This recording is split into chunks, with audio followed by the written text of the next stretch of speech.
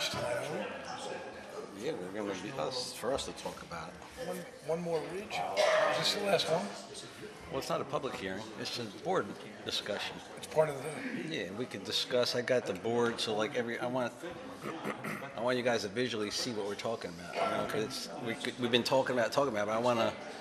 What is that? What is that? For the ridge. We'll go up there. We might sit out there. I don't know. We'll see. What about the... did you ever get the MOA for the idiot? You want Nope. to go to his house? I know. Welcome, everybody. Danielle, you ready? Meeting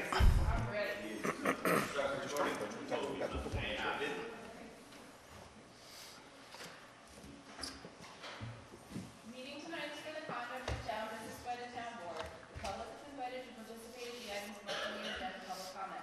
During that segment of the meeting, if you have any questions or comments for the supervisor, please raise your hand and wait to be acknowledged. Please state your full name and limit your remarks to 3 minutes. Thank you for your interest in Thank you. Tonight's workshop meeting, and tonight's workshop meeting is the board's going to have a discussion, open discussion about the Ridge Line, and this is for March 25th, 2024, and I want everyone to please rise for the pledge.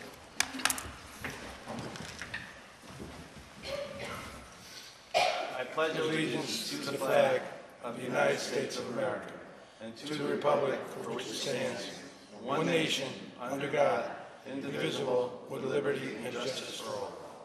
Please remain standing for a moment of silence for all the men and women who sacrificed their lives for us to serve our country and serve our town.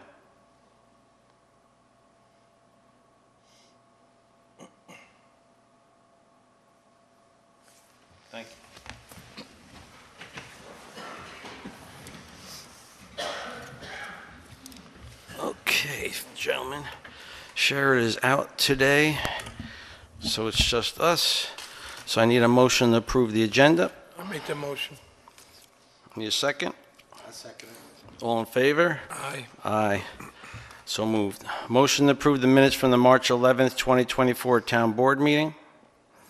I'll make that motion also. I second it. All in favor? Aye. So moved. Authorize the payment of the bills of $517,000, $45.40. I need a motion to pay the bills. Make the motion to authorize payment of bills. I'll second it. All in favor? Aye. Aye, so moved. Supervisor updates for this meeting. Just go over a few of the meetings I've had in the last month or so here. I went to a meeting with the Supervisors Association where we discussed many things that trying to do shared services, and we talk about the recycling centers. We talk about the CAP program that's coming down for the court system, but a lot of good things we talk about. I met with the GPI engineers again at Old Indian Trail and the Highway Department. I also met there with Central Hudson on Old Indian Trail just the other day. I met multiple times with Nikki Diggs, John Beham, Milton Landing, our team, our Highway Department, to go over all the work that's going on down at the Milton Landing. I don't know if everybody's aware, but as we awarded the bid about 4 months ago, they started work down at the Milton Landing, and that work is in progress. So as of right now, the park landing is closed except for the east side.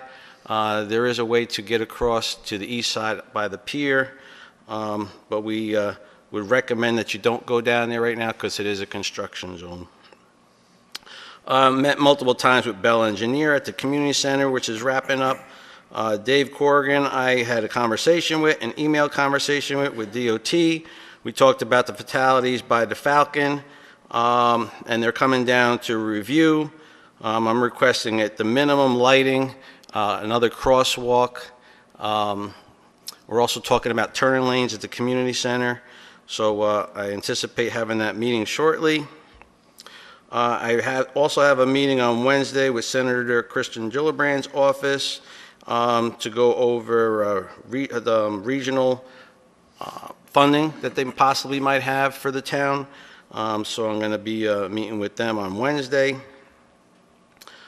We started the preparation for the summer camp, so thank you to Tina and all the ladies, Melanie, Gail, Dawn, and Nicole. They're all coming back this year, And we also have a meeting on Wednesday to start moving forward. I want to thank Dave. Dave started the summer cleanup at the parks. He replaced the mulch in the playground at the Cluett Shants. He replaced the at the dog park, right, Dave? You want to follow up on any of that? Yeah, so we did have that incident with the young kid that sadly died with that accident on a playground down, where was it, Jersey, or I think it was Jersey. But anyway, so it raised concern with a lot of the people that bring their kids to the town park. And the state, they want 12 inches of this special mulch, it's called cushion mix, to go underneath the playground area. And we usually do it maybe every other year, but we went up and looked at it, and there was maybe 6 inches, which still isn't bad, but we thought maybe we should replenish it now before we have any problems. So we actually put 200 yards, which is 2 large trailers of playground cushion mix on all the playgrounds. And then also we had some concern about the dog park. A lot of the people down there, and I frequent that quite often, they were complaining about some of the low-lying areas where there was mud and the dogs were getting into trying to dig under the fence. So we also put not a certified playground mix, but like a wood chip base for the dogs also. So, and that's only phase 1. We're going back to the dog park. We got to do some landscaping along the front. We got to fix some of the plow damage, and then so that's what we've been doing basically all last week. Well, thank you. It looks great. And this is what happens in the spring. We start doing these outside projects, and the park's starting to shape up. And I know we're also looking at possibly putting, with the help of the Bocce League, they're going to help build a third bocce court. We're starting that next week. Yeah, and I know Dave's it's all going to marked out. help dig that out for them, but they're going to build the whole thing themselves after that. So, yeah, so that's a great thing. So that means the league is, I think they got 25 teams or so. We got 20 teams, and we're trying to expand to, there's like 5 or 6 teams on the waiting list. Yeah, so they want another court, and if we could find a spot, and we did, so that's great. Also, the highway department, if you didn't notice, they were actually cleaning up all the drainage around some of the parks down at the Young's Field. Opened up them. The community center is, they started work down there, the highway department, and they marked out all the paving. They got the parking lot situated where it's ready for paving. I did receive the donation from Tilcon of 300 tons of stone, so they're going to be delivering that for the parking lots. That's at their end on Young's, and they're also starting to form up the blocking that's going to go around as a barrier by the community center with a planter bed and another sidewalk in the back and the stairs. So there's a lot of exterior work going on. You also notice, I don't know if they were putting in the flagpole cement the last 2 days. The new flagpole is going to be going up shortly. And then I know Dave and his team are going to landscape the whole front of the building. So we're still pushing for no later than June 1st, the first week of June, if we can. But it all is going to depend on how much our guys and everybody could get done in that time span. So that looks good. So that's what I got so far for this month.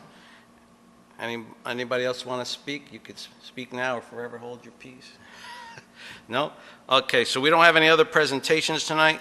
Anybody have any comments on the specific on the agenda? Anybody have any comments on the agenda? All right, reports of committees. I think we only have the one from the CAC. I know Mickey is very good at getting this in, so.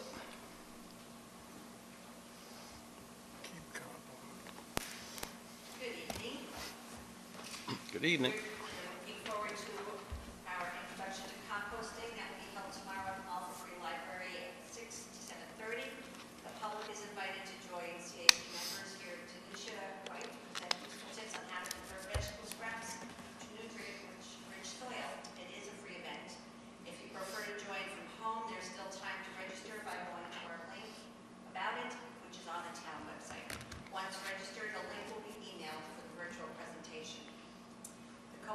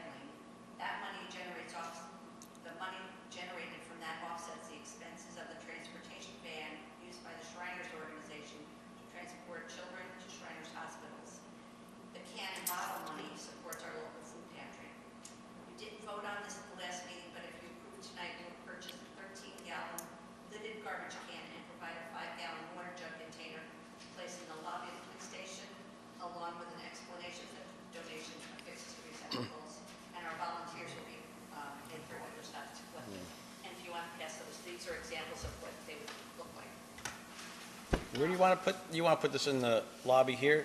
If that's my first thought, but it could go someplace else. Thoughts on that? It's just a regular water can. And I, No, underneath is the garbage can. this is for the tab, and this, I chose a rectangular one, so it's not gonna be against the wall, and we'll put our signage on it. I think as long as the school's okay with it, I don't have an issue with it. The only thing is downstairs is buzz-in only, right? How is it? Yes, it is. It is. But that doesn't prevent them from coming in, they just gotta buzz the door. Yeah, but I think if you had an open area, you'd probably do better. Statewide are there, then we would buzz them in. No different than we do before. But I think you'd collect more if it was a place they could just walk in and, you know how people are. So I don't think the can would go anywhere, that jug might go. Is there a way we can put a weight on the bottom of it? Because then it could be just outside under the overhang, Right. Yeah. fully accessible to the public at any point. Actually, you probably could chain it with the handle. With that. We can make something. We'll figure it out. It's better off outside, though, I think. We'll figure it out. Well, before you go on, I mean, does the board have any objections to this being placed there? No. It's his lobby, if he's good with it, I'm good with it. Yep. So I need a motion for the CAC to place the bottle cap donation cans outside by the police department. My concern is it gonna be an eyesore? I mean, how many of these cans you? It's only one of each. One of each. One of each? That's And- it. And, so who's going to monitor them and exchange them when they're full? Well, I know that our member, Don Smurden, Right. he handles this already for other locations, and he's very anxious to get another spot to be able to do this, especially the aluminum tabs. I mean, it's like 5 cents a tab. Yep. Just the tap, it's five. Just a tab, Yeah, and then people would It's been doing it for years. It's been going on for years. Yeah, and so even at home, if you wanted to recycle your own cans and bottles, you would still get your 5 cents for the can or bottle, but the tab would be another 5 cents down here, so. Go towards them. It's recycling and it's getting money and it's all for this cause. It is a good cause. Okay, I'll make that motion. I'll second the motion. Okay, all in favor? Aye. Aye. There you go. The last thing, the CAC will be discussing your proposed amendments to Code 151 at our next meeting, which will be held on Wednesday, April 10th at the Marlborough Library Community, 6:30. Thank you very much, gentlemen. You're welcome. You're welcome. Thank you. One other committee thing I would say, this Saturday is the Easter event at the Sports Dome in Milton. What time does it start? It starts 10 at o'clock. At 9:30 you can. 9:30? Yeah, 9:30 you get in, 10 o'clock it starts. I should know, I just posted this again today. And 10 It's 9:30 and 10. Ed, you know? Yep. You positive. got it? You're positive? You're right, Ed. Doors open at 9:30, starts at 10. You got it. Doors open at 9:30 at the Hudson Valley Sports Dome for the Easter Egg Dash. So anybody has any kids, come on up. The rec committee does a great job. The Easter Bunny will be there. There's candy being handed out. I thought you were the Easter Bunny. I can't Eddie's fit, I gonna can almost give fit me the some. costume now. No, we got the Easter Bunny. We got the real Easter Bunny coming, Dave. Come on. Oh, okay. Come on, come on. So that's on that.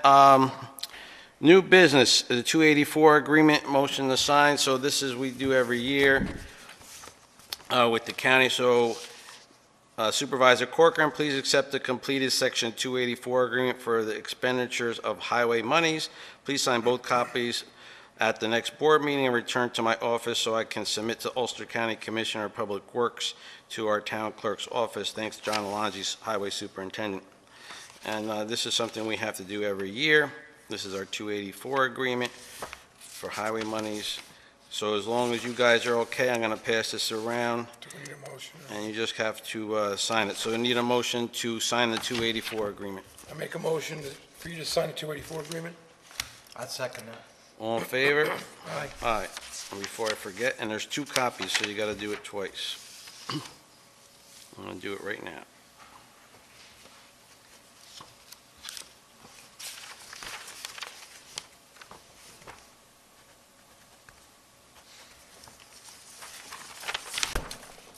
You got a pen? Yeah, I got one. Got too many today. So as we're doing that, I'm going to bring us, so open board discussion tonight. I'm sure a bunch of you are here to hear what the board has been thinking about for the last month for the Ridgeline code changes, and taking everybody's input, taking the CAC's input. I just want to say there's been a lot of interest in this, which is great. And like I said, many other meetings, I really, really like that. I really do like everybody's input. Both sides. So, we take a lot of that into consideration. I do want to say, I was a little shocked. I mean, maybe not too shocked, but that we got that much attention, because I didn't think it was a huge change to the code. But then I thought about it, and okay, the 50-foot is a big difference from a visual. But I know there was a lot of people worrying about runoff and water and issues like that. But that part of the code really wasn't changed. And when we had our meeting last week with Pat Hines, and I had all the department heads there, I asked them multiple times throughout the meeting, what we're looking at changing has nothing to do with runoff and water and anything like that. And he goes, no, it's basically all for visual, this section. He said the other section of the codes in this law are more for the runoff and the water problems that could occur. He says your biggest issue with water, and I think I mentioned this multiple times, your biggest runoff of water problems are roads, driveways, and the slope. And so all those things are still kept in the code. That was never changed in the code. It was always in the code. Basically what we were looking for is to give an applicant more flexibility on their lot, to move their lot. So we wanted to get it also a little more clarity to the code, because there was a lot of concerns about what a ridge line is, what a tree line is, and where do those start and where do those end. So what I'm going to do for the board, and I don't know if you guys want to sit down there or you want to stay up here and we can move that board, but I want to go through the ridgeline slope law itself, because we talked about one section of this code for months on end, and I kind of got feedback that some people didn't think that we even had a ridgeline law, or that we were like stripping that anybody could go up there and build anywhere they wanted on the ridgeline. I got a lot of I want to say crazy, but a lot of people that were very, very concerned that we were allowing a lot of things to happen on the ridge. But if you actually go through the code, that wasn't the case. So I'm going to point out a few of the ones that I think are very important to this code. So number C, construction control limits disturbances of steep slopes to be limited to the following. And this is the one that really protects your drainage. Again, we didn't touch this. This was in the code. It was always in the code since 2005, and we weren't altering this. It's got to be less than 50% for all activities, 15 to 25% all activities subject to review and approval by individual grading plan, and more than 25% no disturbance permitted other than thereof provided. So you still had these protections. They were always there. We weren't changing them. They were staying in there. So there are exceptions, though. The above construction control limitations to a steep slope are not applicable for isolated steep slopes with an area of a total of 10,000 square feet or less to the applicants under this consideration. Tom, you want to elaborate on that? That means you're given an exemption if they had a area of 10,000 square feet or less. Is that saying that they could be exempt from a lot of the codes? Right, there's also an exemption in there that says if you want a piece of property and the only place to build on the ridge, that would be verified by the town engineer, not myself, based on the maps we've received, engineering reports, septic designs. There's a single spot that you can build on the ridge, you can get an exemption for building on top of the ridge. But if there's any other viable area and the engineer feels that it can be done somewhere else, then you don't get that exemption, and that's one of these exemptions, the 10,000 square feet. All right, so if you have a piece of property that's only 10,000 square feet, it's an actual buildable lot, and that's the only space you have that you could build on, and it happens to be not coinciding with our laws, you can get an exemption from the engineer right off the bat that you're exempt from all these, from not all of them, but a majority of these codes. So meaning, if you had like an acre of land and you couldn't build anywhere else, you can't make a law that's going to say you can't build on your property like that, right? So there are exemptions here. Again, it has to be approved by the engineer. So, and it's been in there, it's there. So that could be done right now without us changing anything. Also, the lot grading, driveway, drainage plans for all the lots proposed duration of a 15% to 25% or area, the lot grading, driveway, and or drainage plan shall be approved by town engineer prior to issuance of a subdivision approval or a building permit.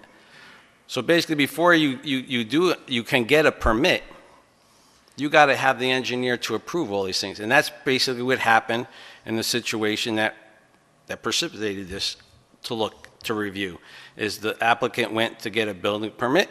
The engineer said they wouldn't sign off on it, and that's where this part of the code comes into play, right? There are protections in the code. They were in there all the time. Again, we didn't change any of this. They're there. They're always been there. We're not changing them.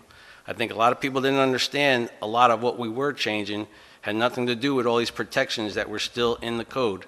They weren't being changed. Engineer has to sign off on all these, and then it has to go through the building department and the code enforcement officer to verify that everything is correct to the code. So this section deals with that. All right, number 6, should it, in the opinion of the town engineer, application of these two provisions render a lot that these existed at the time of the code is adopted unbuildable, application of these regulations may be modified by the town engineer to represent the allowable use of the land, intent and provisions. Now, I'm reading this, Tom, and if you read this for me, if the person had a buildable lot prior to the code being put in place, they could get an exemption by the town engineer to still utilize that property. Is that correct? Right, pre-existing non-conforming. Right. You're not going to tell anybody who owns a piece of property that they can't build on. So if you got a pre-existing non-conforming lot, and the engineer comes in and he figures again, there's nowhere else to build that property, there's nowhere else to build that home, and that's the only spot we can build it on, and septic design is approved in a certain area, then yes, pre-existing non-conforming is going to be allowed to continue to build, how it's used. Right, and that's in a lot of our code, but again, has been in the code since 2005, it's there. You can get an exemption if you had a lot prior to 2005 to build on a property. We're not doing anything to the ridge other than allowing what's allowable within our code, right? Layman's terms, you have a lot that's 5 acres, and there's a spot that you can build on, but then you want to go to the planning board and do a subdivision, you break off 1 acre on top of the ridge, and now claim this is the only spot I can build on. That's not pre-existing non-conforming. You have the 5 acres, you could build somewhere, you can't subdivide in front of the planning board and create the non-conforming use. That's basically what it's saying. It has to Yep. pre-exist the code. Yep. All right, and everybody, I know the CAC had this, I know Shara, to get you to map, we have an actual ridgeline protection map that was produced, and it's part of our ridgeline code. And I don't know if everybody realizes, this all pertains to only houses or lands that are 750 feet above, right? The ridge, that's where as you go up the ridge, you have to hit the 750 mark, and then after that, it then pertains to you. Anything below 750, you're free to and clear to build as normal building codes without pertaining to the ridgeline code. So that was still there. The termination of the presence of the ridgeline above the mentioned shall be done on the map provided by the applicant with topography depicted at a 2-foot counter intervals. This one kind of confused me a little, Tom, but I know you know what it means. So contours are done by the surveyor, basically telling you elevations. And what this code is saying is that you've got to do, when I get a map now and building anything in the ridge line, I'm going to need a topographical map with 2-foot elevation, so every 2 feet. So unlike generic maps that end up with topography, topo lines on maps, they're really not that intense, 2 feet. They usually do them at 10 or 20-foot intervals. So Yep. That's what I need to look at. 2-foot intervals on the topography map. So when the surveyor goes out, it's gonna be a much more intense survey and a much more intense topography, evaluation of the plan.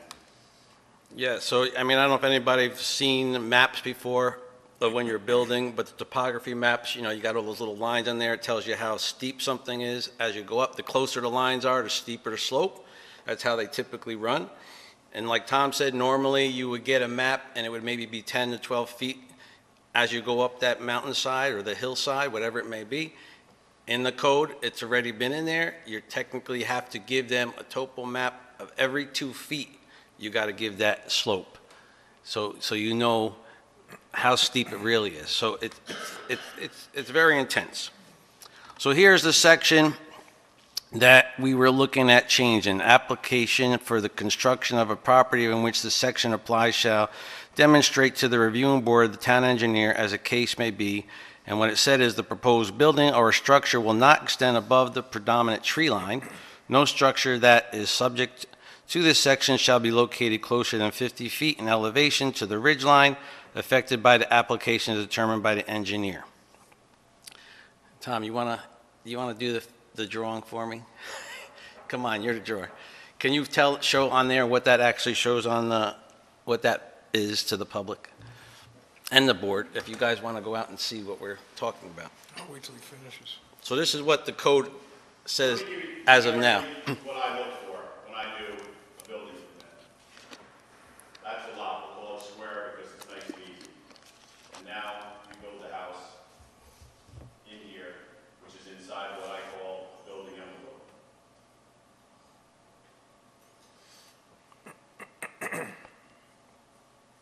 Building envelopes are created by Schedule 1 telling you what the setbacks are. So let's use a generic setback in the RAG 1. These are side yards. This is the road. So this is the road, this is my front yard. Your front yard here would be a 50-foot setback. My side yard would be 35, my other side yard would have to be 45 in general, because combined is 80, and your rear yard would have to be 75 feet. This is what I would look for generically on any building permit. Now, Just to be clear, that's for any permit, no matter ridge line or anywhere, right? this is your general, this is general permit, this is what we start. This is what I need, this is what I get. Now that we're in the ridge line, these are contours, right? This is what it is. And again, closer the lines, the steeper the ridge. Now generically, under the planning board, if you get topos on your map, these would read anywhere from 10 to 20 foot. So this is 750, which is our minimum in the district. This would say 760. This might say 780. This might say 800. Whatever the numbers might be as you climb and the topography gets steeper.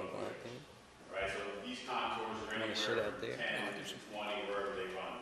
Then we get up to here, and it's 810, and this could be 812. Man. This could be 815. Man. Because the contour lines are so close. That Do you the wanna sit out topography there? rises. Now, the new maps I'm going to need anything done inside the envelope, inside the ridge line, and that's at 750 feet is our number. Anything at 750 feet plus is going to be considered a ridge line.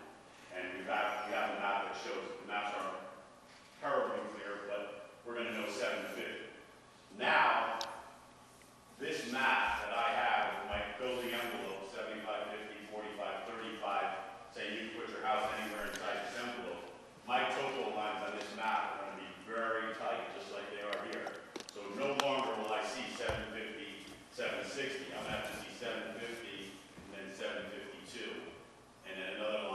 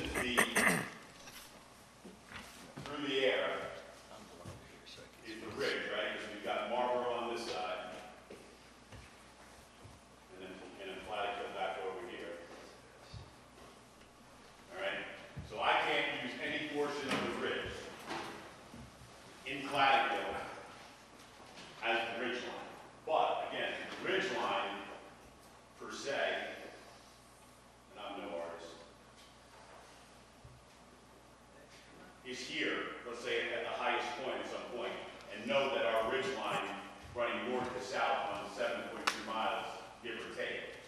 So the highest point of the ridge we're talking about is obviously here, right? This is the highest point of the ridge that we can't build on.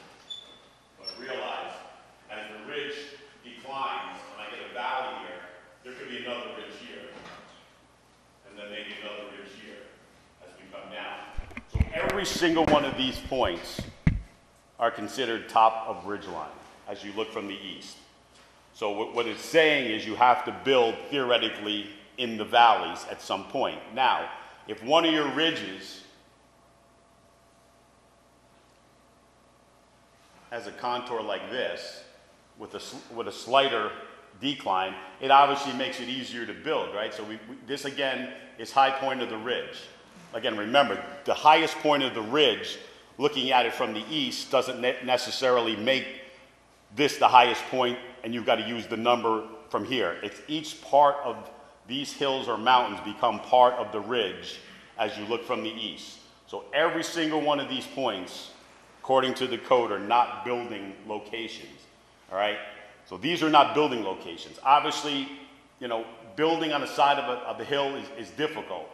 And again, we're not telling you if a lot is almost impossible to build on and there really is only one location that maybe you can build here. Because if this is somebody's lot here, and this is somebody's lot here, and so on, as we quadrant the ridge off, potentially this can be.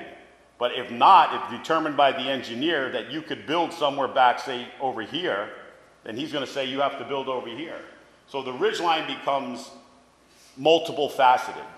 So when I look at the building permit, and you're going to build here, I get to use the ridge here in Marlborough, and that's the point that you've got to build below so we're not on top of the ridge. Now, if you're building over here, let's say you want to build a little higher. I don't use this part of the ridge. You don't look horizontally this way from the east and say, well, the ridge behind me is higher, because I've got to use the highest point of the ridge on the lot that I'm giving the building permit for. So that, you know, as explained to me. So again, I've got to use whichever ridge is the highest point behind you. So if this ridge is behind you, I've got to use this. If you say, well, if I look here and beyond this ridge, as I look up, I'm below this ridge, it just doesn't work. You have to use the ridge that corresponds to where you're building in front of. Other than that, you have to build in the valley. Or like, everything here is 750. You're under 750, I don't care. You're not in the ridge line. Then we go, if you're under 750, then all I care about is this, the house with the building envelope, with the 75, the 45, the 50, and the 35. Don't care about the topos if you're under 750. All right? If you're, that's correct. So what I do is when I get my section block and lot, I'm going to have to correspond it not only to my map in my office, I'm going to have to go to the ridgeline map and see if that lot falls within the ridgeline, which has already been predetermined at 750 plus. Once I determine it's in the ridgeline at 750 plus, you could have the flattest lot in the world at 750, and you're still going to have to go do the topos for me and do that extensive map with the 2-foot intervals. Now those 2-foot intervals might not be even relevant if it's a flat lot. But if it's a flat lot in the ridge, and that's where you own, and it's determined that you can't build anywhere else on this lot, then the engineer will come in and say, yeah, you can build on top. But that's an engineer call, that's not my call. That's got to go through him first before it gets to me, before I issue the building permit. So in theory, on the ridge, they want you building what I would define as a valley, because this is a high point, this is a high point. Between the two high points is the valley. So they want you built in the valley. Or anybody could build in the side of a mountain. You could build it over here, but you've got to build with this indeterminate. Now the original code was they would shoot the elevation at the highest point of the ridge, no matter which part of the ridge we're talking about. All right? And then the 50-foot was being measured to grade, you know, to the grade point. It wasn't to the roof line, it wasn't anywhere else. And that was a little, honestly, that was confusing to me because in the building code, we always use the furthest point, just like in this here. You've got to use the furthest point. So if somebody wanted to build their house over here, this was the building envelope as I see it with the 45-foot setback. If somebody wanted to build their house on the corner, which is legal, but then they want to put a deck on it, you couldn't do it because again, I've got to go from the furthest point. So when I looked at the ridge line requirement and it said 50 feet from the highest point, I was always going to the furthest point. I was going to here, to the top of the roof. But it was later told me, a clarification, as all this came out over the last handful of months, that you shoot from grade. So basically, if the highest point is here, I have to be 50 foot from here, from grade up this way. So this was my 50 foot. I always assumed it was from the highest point of the elevation. I was shooting from here to here 50, because my code always tells me that my setbacks are always done from the closest point of the building structure to the property line. So I was using what I know as far as setbacks from property lines. I was using the same setback to the roof line, which wasn't true. It was to grade. Here nor there, it really didn't matter much. But that's the intent of what's going on here. So the 50 foot that was originally in the code was to grade. Now, the only thing I didn't like about that is that, you have your ridge, and here's your highest point, and you're going to build here because 50 feet was determined that way. Now this could be a 3-story house, all right, that was built for a millionaire, and he built a $50 million house over here. But now I've got somebody who just wants to build a simple, log cabin out in the woods on his property. Now he had to basically build to the same height that he was building here. This was the highest point he could build his ranch, was to this point. I believe that if I have a ranch, I should be able to build at the highest point to here. So my ranch should be able to build at this level, not at this level. So I was trying to, my thought was to clean the code up would be go to the highest point. You take that number, whatever it might be, to the highest point of the roof line. So whether you build a $50 million 3-story mansion or you build a single-story log cabin, everybody's on equal playing field. I'm about everybody being on an equal playing field, no matter how much money you have or don't have. So I want to roof line or to the highest point of the structure. So if I go to the highest point of the structure, it doesn't matter if I build a 3-story, I build a 1-story, we're all building at the same elevation. Because obviously to build on the ridge, the whole idea is, my interpretation, is to see the view looking, you looking west. Tom, good question for you. So with the sign number still has to be under 25% grade? Yeah, right, the grade requirement that's in there, it's 25, 15, and 0 to 15. There's an area at 25 on that slope line, which they're saying you can't build. If the slope is 25, you just can't build here. So, so you need the grade to kind of level out. So again, when I say building in a valley, you have to get down in the valley because your percent of grade, you're right, at 25% or more, being on that high slope, the code is saying this whole area is unbuildable. You can't build here. You have to look for another spot lower in the valley. So you have to build lower in the valley, or again, if the grade is less, that's where you want to build. You want to build where the grade is less. But yeah, any of these high peaks, these are all unbuildable areas because they don't meet that 25% grade rule. You're correct. So that throws out any portion thereof on the side of that slope. Can we snap a picture of that one over here? That mesh, yeah. Whatever you want. I don't know what the hell I'm doing. I love your drawings, great. Yeah, they're great. You got to be here to understand it, I guess. But I don't know. If you got any other questions? That's. Just some simplicity too is like Tom said, you have slopes like this, like that, and then so the current code. This is your ridge line, right? I'm not great artist, but these are your trees. So we had a question of what's a ridge line, what's a tree line, right? So this is your tree line. And then this is the ridge line. This is your ridge line, right? And then on the current code, you got to be 50 feet, right? Down. So say this is 50 feet. That's where you have to be. Your base of your house has to be 50 feet below the ridge line. Same thing here. The base of the house, the roof of the house. The current code. Current code base. Base of the house is 50 feet, right? That's the current code. That's how it's interpreted. You got a 50-foot buffer in between here and the ridge line.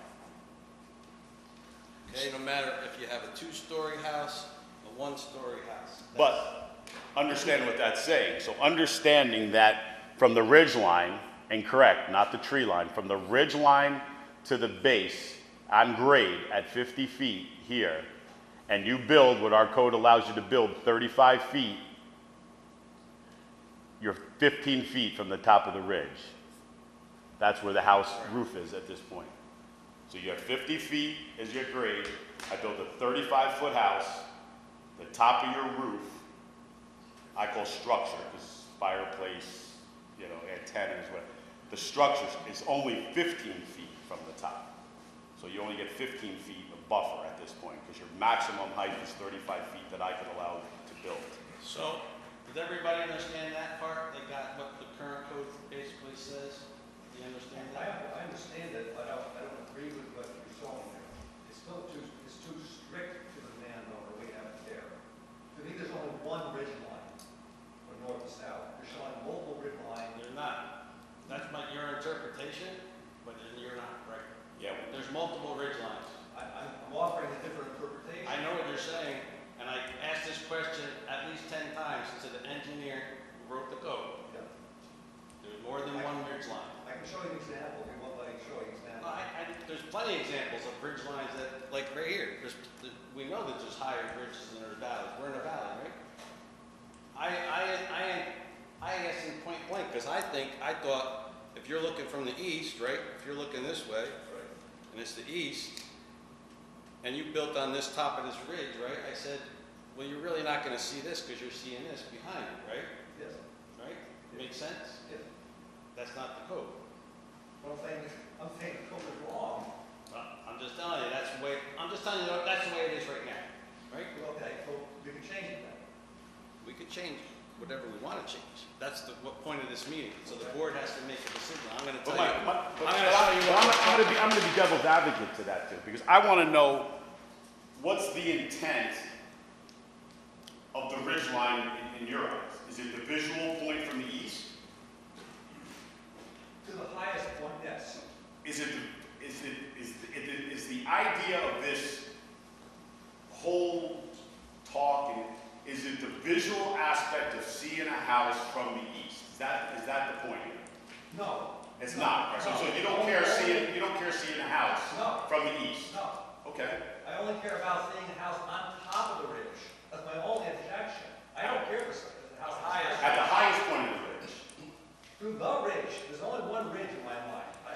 For example, there's only one ridge. It's the highest point as you go from Orange County to the town of Lloyd, 7.7 miles.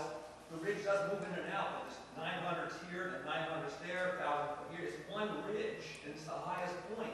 Well, you can't say that, because if you call it one ridge, then what's this on this side in Platicille? Is that part of the ridge? There's nothing there. Is that part? Marlborough is the highest point. But if that was the case, and I had a 7.2 mile ridge, and you're calling this one ridge, Yes. and Platicille exceeds our highest point of the ridge, It doesn't.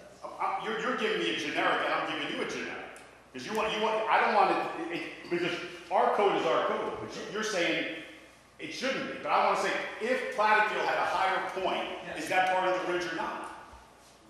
Um, The ridge, not Marlborough's ridge, the ridge. Is it part of Platicille? No, not our ridge. It's part of the ridge. Of the Rocky Mountains that go through X amount of counties and towns and cities and states. Is that not the Rocky Mountains? Is that not the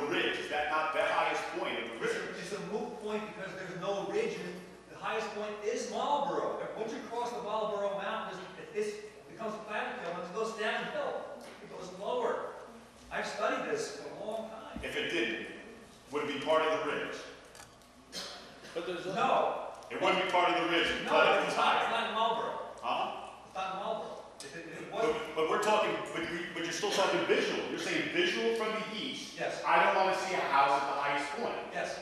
So if I was in Marlborough and there was a ridge, the same ridge was behind me, and I built at the highest point in Marlborough, there'd still be a ridge behind me. You still wouldn't see it from the east, and you're basically contradicting what you're saying here, that you don't want to see the house on top.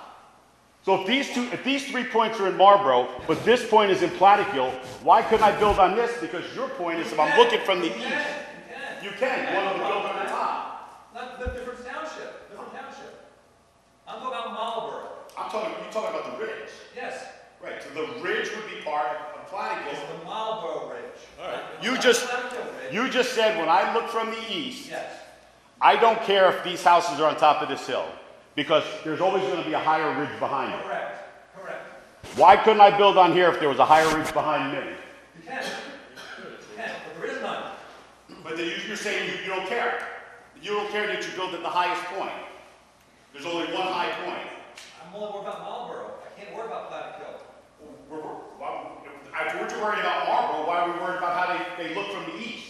I can stand anywhere in Marlborough and I would never see this house here. I can stand anywhere in Marlborough and never see that house on top of the ridge. Nowhere. I could be on top of Quimby's barn, so maybe I see that over there, because I'm on top there. But if I'm standing on Latintown Road, I'm standing on 9W, I'm standing anywhere else in Marlborough, you can't see this house. Except for the east. We're worried about the east. We're worried about the kitchen right now. We don't care that they built the Galleria, Trap Rock, and everything else they built, right? But whatever. So we're worried about looking from the east. So if we're worried about looking from the east, why can't he build here if there was a higher point here? You say you don't care. It doesn't matter. As long as there's a higher point behind it, you don't care.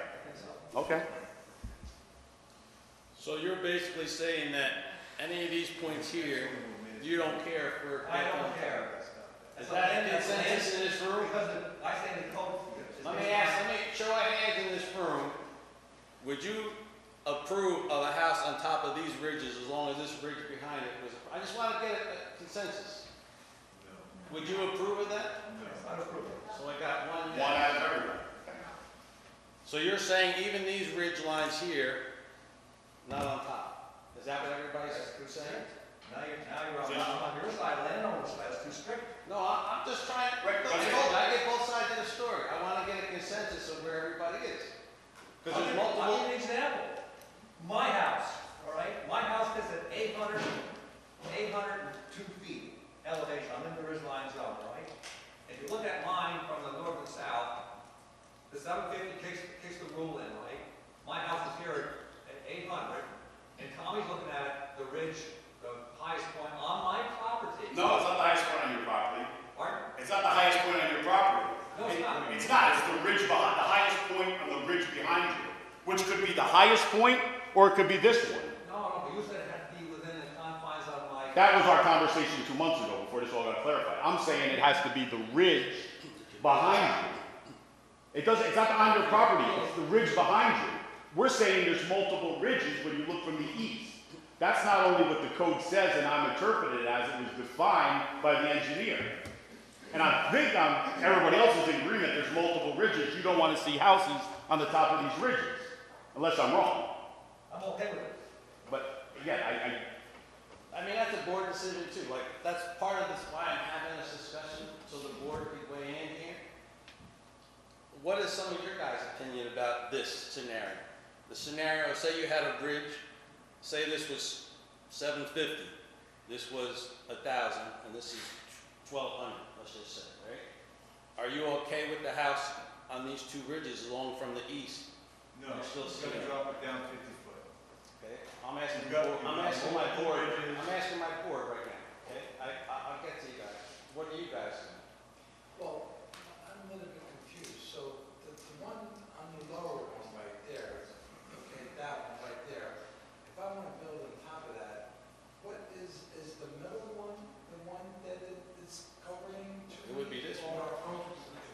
Depends, but because we're building at 2-foot contours, it depends where you build on this ridge.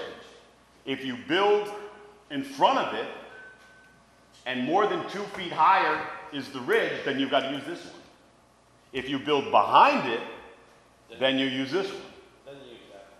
So I've got to look at where exactly you're putting your house, Yeah, it depends on where your house is. and 2 feet contours from there, I've got to determine what point of that ridge I'm using. Am I using the ridge here, because you're building on this side, and based on the 2-foot contour, I mean, you have to be down a little bit, it has to be less than 2 feet down, and then the roof line would have to be down, or are you building on this side? So the answer to that question depends where you build, on which one I'm using. Good question for you. So, like what we're going to So if there's a higher mountain on this side, that equals that. What do we do now? If that doesn't come into play, Then anybody in front of that has to use this ridge. This becomes another valley, and we start using these points. Each point is So individually. you're saying looking from the east. At what point from the east? Are we looking from 9W point, or are we looking from this point, and this point of the east? it's the Marlborough ridgeline, as you had stated. Well, again, Specifically, the engineer said it's the Marlborough ridgeline only. It doesn't take into effect any other ridgeline but the Marlborough ridgeline. So there's an invisible barrier, per se, right? If there's another ridgeline in front of you or in back of you, it only pertains to the 7.2 miles of Marlborough ridgeline, Within our township. which is a question we asked him point blank. Does it pertain to any other ridgeline? And he said no. Our code specifically says the Marlborough ridgeline. in theory, the ridge line is going to be specific to the ridge that pertains to the building permit you get. Different bridges. So there's multiple So my ridges. So question the is- high, I get what you're saying. If there's a higher ridge and you can't see nothing, and it's behind it, it's in the valley. Dave, what do you think? That would What be the an question interest- is here is, come over here. Termination. No, I can see. Because it's. So if you have a lower ridge here, a lower ridge here, but then the highest ridge is here, are you okay with building on this and this ridge at the top as long as this ridge is higher? I think the main problem here, and I think we can all be in agreement, is it doesn't matter how I interpret it, Tommy interprets it, anybody in the audience interprets it. The man that wrote, It's how I interpret. well, no, let me clarify. The man that wrote the code, we've had several meetings with this gentleman, and he interprets it his way, which is what we're trying to follow. So I can see that there's a lot of disagreement here. And I got to tell you the truth. I sat on several meetings. Every time I thought I understood this code, I didn't. And I think I can speak for most of us at that meeting. It's very confusing. Now, I can go back to a couple meetings ago we had at the library, and we had a gentleman stand up in the back and practically scream at us and tell us we were a bunch of idiots in layman's terms. If you don't understand English, that's the only reason why you wouldn't understand this code. Well, we got 30 people here tonight, and I don't think any of us understand it totally, because we keep asking questions, we keep contradicting ourselves. So I don't know. I could give you my opinion, but it's not going to matter. It's not going to matter at all, because everybody in this room has their own opinion, and you're not going to change it. But I'm going to say something on a personal level. Wait a minute. When this all first came about, and we had those meetings and whatnot, I was addressed by Mr. Millar, and I'm going to apologize to him, because he did stand up and say, I question anybody sitting on the board that owns part of the ridgeline should be able to vote. And I do own a ridgeline. I own 13 acres on the ridgeline.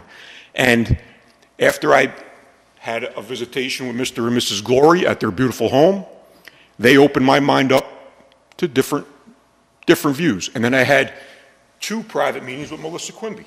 Came to my office, and we had a great conversation. And I really changed a lot of my views. But I'm going to apologize to Ted, because I know I got irate, and I said, yeah, I know you're directing at me, and no, I'm not going to recuse myself. Well, guess what? I am going to recuse myself, because, even though I changed a lot of my views and had discussions with Doug's wife and Melissa, and I feel that, this probably is in my best interest. So I can sit here and tell you what my opinions are and what my feelings are, but I don't think it much matters at this point. Well, it matters because we make the decision. Whatever the Well, engineer says, you know, I'm going to be criticized because I own part of the ridge line. And truth be known, I bought my property in '92 before any of this was up. And shame on me, but 20 years ago when this was all going on because of the subdivision up on Mount Zion Road, like anybody, I was 20 years younger, I was very busy, I was confined in my business. I didn't even know there was a freaking ridge line until this whole thing came about. I didn't know there was a ridge line law. I'll be honest with you. My biggest concern was I bought property in '92, and nobody in this audience or anybody on the board is going to tell me what I can and can't do. And that was my take on it. But after reviewing it and looking at different aspects, I can understand everybody's view. My only problem with any of this is it's the way you interpret it. And the way I interpret it is going to be different from the way Jerry interprets it, the way that Elsie's going to interpret it. Mickey's, everybody's going to have their own interpretation. And I think until we can agree, we're never going to, nobody's going to be happy. I'm going to tell you right now. We're going to change the code. We're going to have meetings. We're going to do it gingerly. But in the end, I don't think a person that wants to build on a ridge is going to be happy, and I don't think any of the people that want to restore the ridge is going to be happy. Honestly, I wrote a letter to the paper. I'm sure you've all read it, and I got criticized for it. But I'm going to tell you the truth. I lived in this town for 57 years. Did I know there was a ridge line? Sure I did. Did I ever pay attention to it? Nope. I'm going to tell you the truth. I never did. I drive down all the back roads, and I never really much look up. But after all this came up, I started paying attention, and I took a ride. I went down Latin Town Road, and I looked up, and I saw a beautiful log cabin with a windmill, and I had my girlfriend with me, and I said, boy, look at that. That's beautiful. And I think we made a turn by the Latin Town garage, and we went up a little further up the road, and I said, oh, look, there's another log cabin. And she said, you idiot, it's the same house that you just talked about 2 minutes ago. I can't count 5 houses on the ridge that I can see.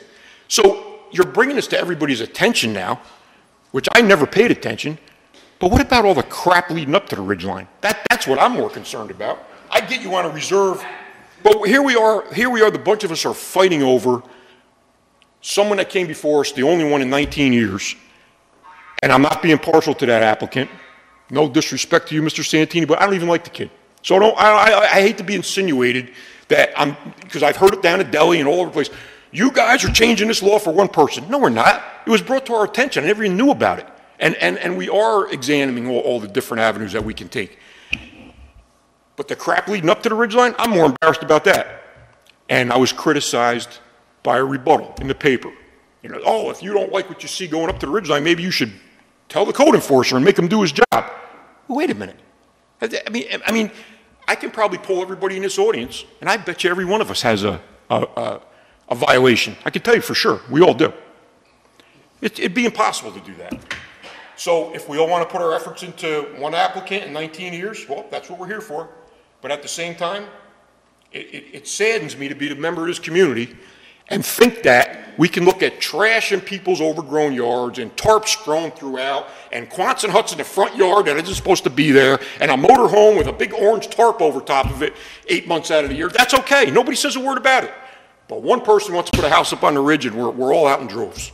And to be honest with you, I don't even, like I said before, and maybe I just speak for myself, but I don't even notice the few houses that are on the ridge right now. So that's my 2 cents. You can take it for what it's worth. Got any more? No. Very good, very good. Well, I'm going to tell you what we're going to do. All right? Like I told you from the beginning, everybody's not happy, everybody's not going to be happy, right? But it's not going to be, it's not told out there to you.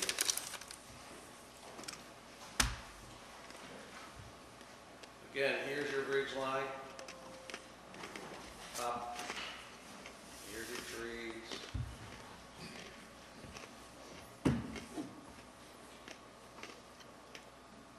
What we're going to do is we're not basing it off the foundation of the house, we're basing it off the roof line of your house, which is not just the roof line, it's going to be called the structure.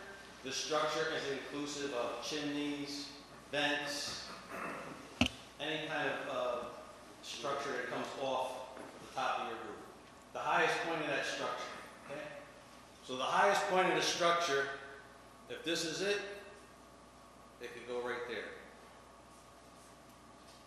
All right, it could go right to the top of the ridge line. Can't go above it. You got the tree line's going to be here. But you could, if this is your here, your roof could be right here.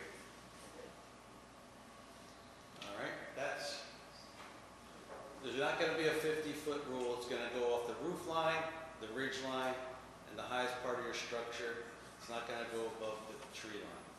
Gives a little more leeway, so if you have a 2-story house, or you have a 1-story house, you can move it up more, but it's gonna go off of right here.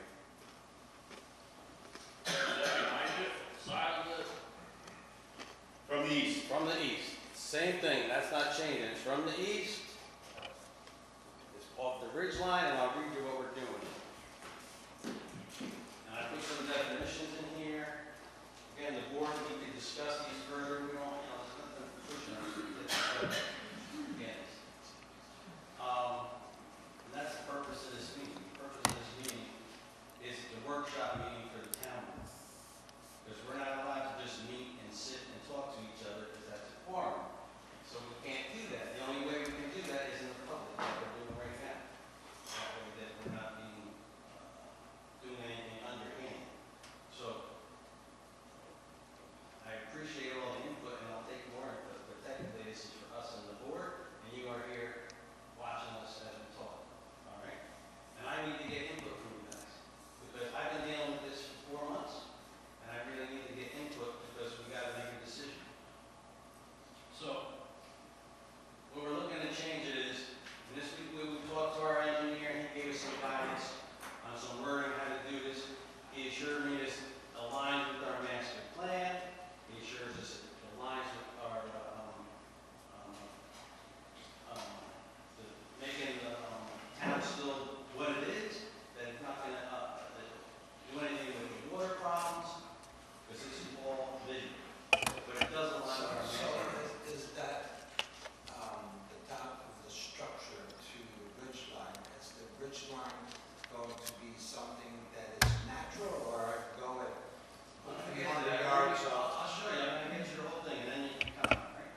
So the applicant for construction for properties for which section applies shall demonstrate to the reviewing board of town engineer, as the case may be, that no proposed building or structure inclusive of chimneys, vents, or other fixtures attached to the structure that is subject to this section shall not extend above the elevation of the ridge line affected by the applicant as determined by the town engineer and the town building code enforcement officer.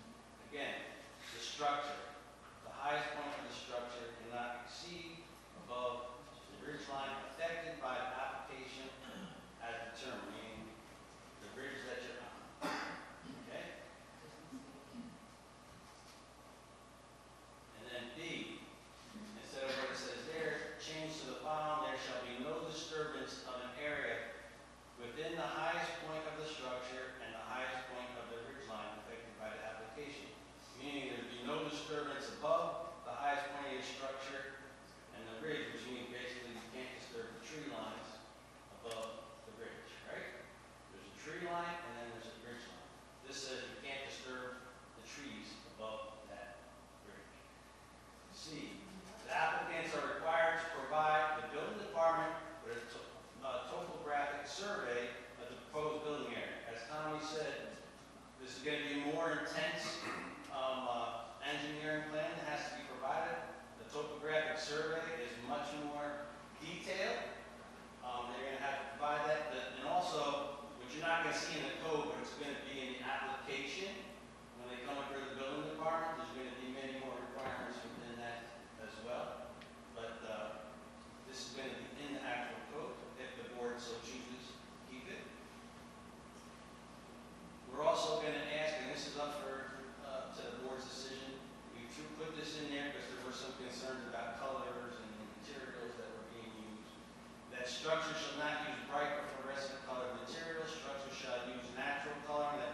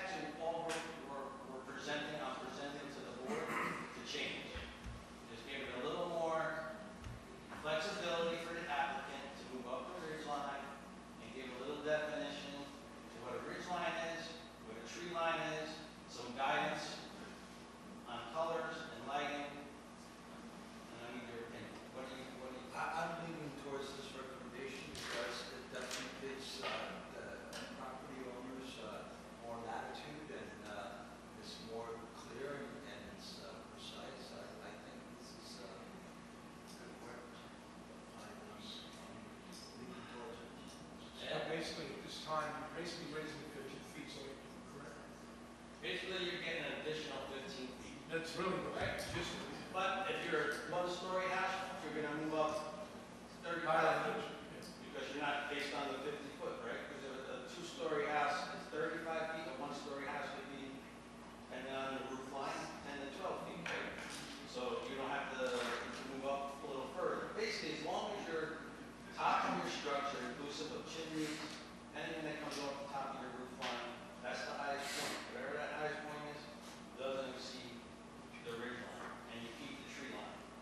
So now, when you're looking east, right, coming out, you're gonna see a tree line, right? You're not gonna see a rooftop, right? That's basically where, like I told everybody from the beginning, everybody's not gonna be happy, right? But this is a compromise, in my opinion, it's a compromise, is we're allowing you to move up, we're not allowing you to build right on top. That's, Dave? You want me to pipe in again? Go ahead.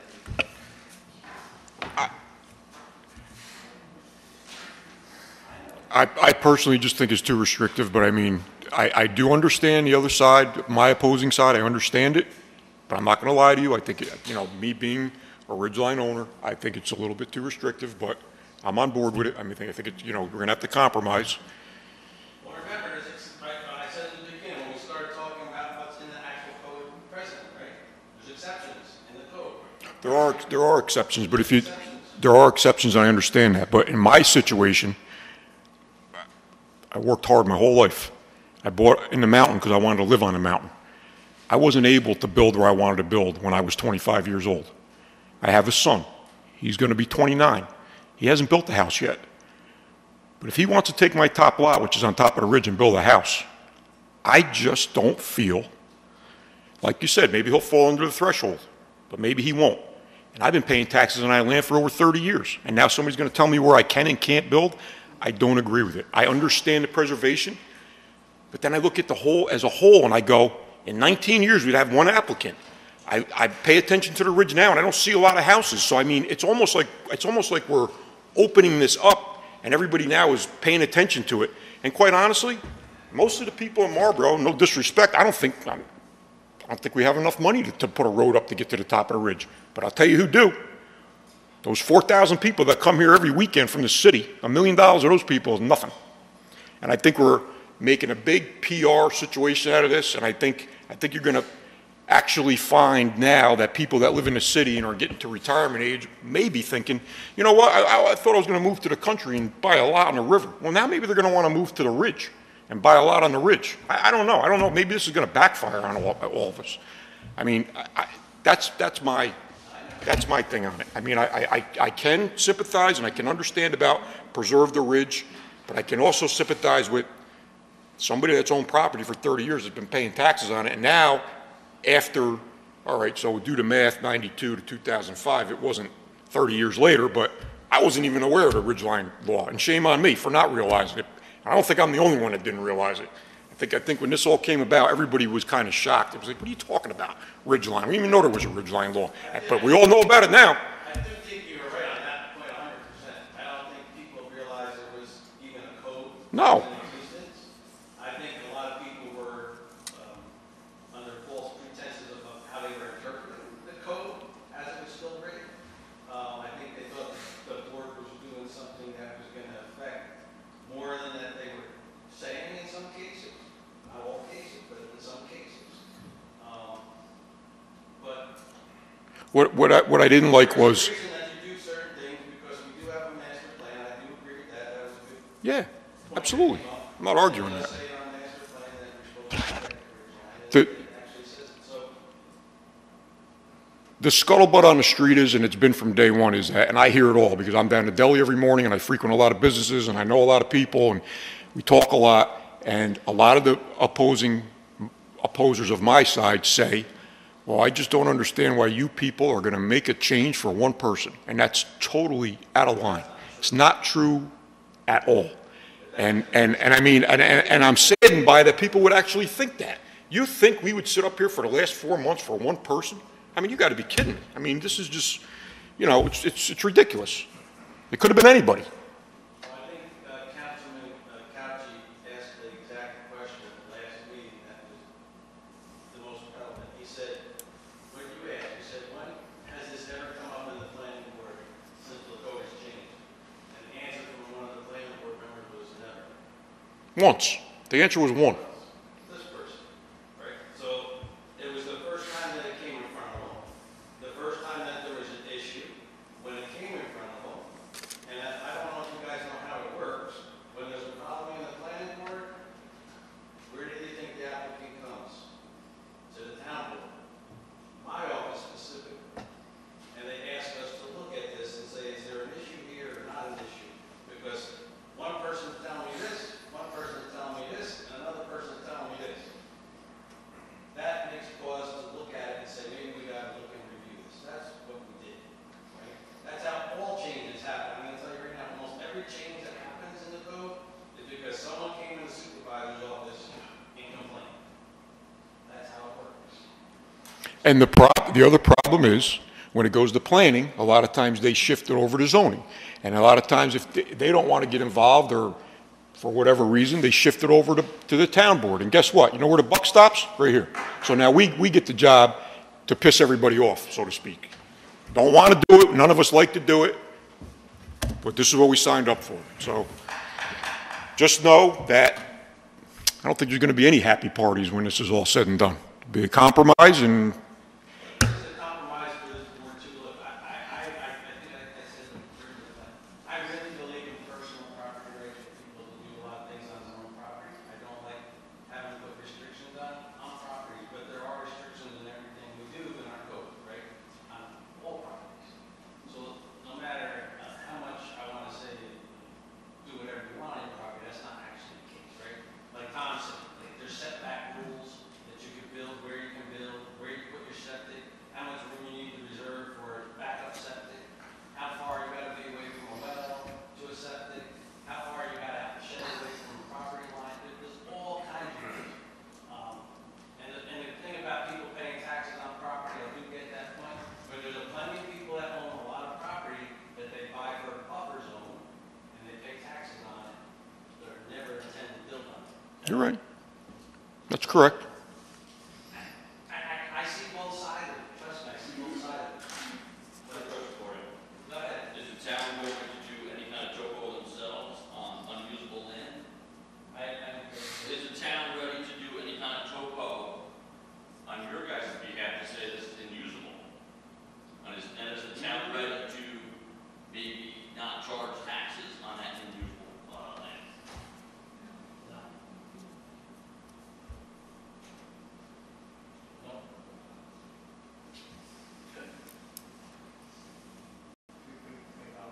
Sure, you can have, they haven't got a lot of work feedback, I think they're kind of like going this way, so now I'll take comments. Two things come to mind. One to do with the lighting that's coming from the structure that's high on the hill, wherever it is. Yeah. Is it possible to say something in there that the lights cannot illuminate past the property line? Like it can't project out into the air or the east? Yeah, we were trying to figure that out, I don't know how to. I say that, I know of an issue right now in the town with one parcel where the lights are shining at somebody's house, these huge lights, that would be inappropriate, so.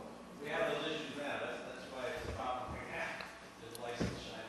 You know, the LED lights, that's what we put LED, because for whatever reason, these LED lights are bright as can be. Right. And they shine, like, they're so bright. So that was why we said LED lights, you know, we would stay away from, you want to look at that natural lighting if you can, right? Right, but they get a term to say it should not leave the property, that would be, I think, helpful to looking at hillside. And we're creating a lighting code. There is a lighting code, and that's a planning board issue. When you go for your site plan, they'll address that at your site plan. Oh, okay. For planning board. Yeah, it's planning board. A lot comes to me when you build it. Because then I would need a new section in the code book for lighting. And because I can't restrict that parcel not to have lighting, but then your house can, their house can, and my house can. So the town board would have to create a lighting code for the entire, but it's done through the planning board and they have some other avenues, yes. There's different rules. When somebody comes and does a building permit on an existing lot, everybody says one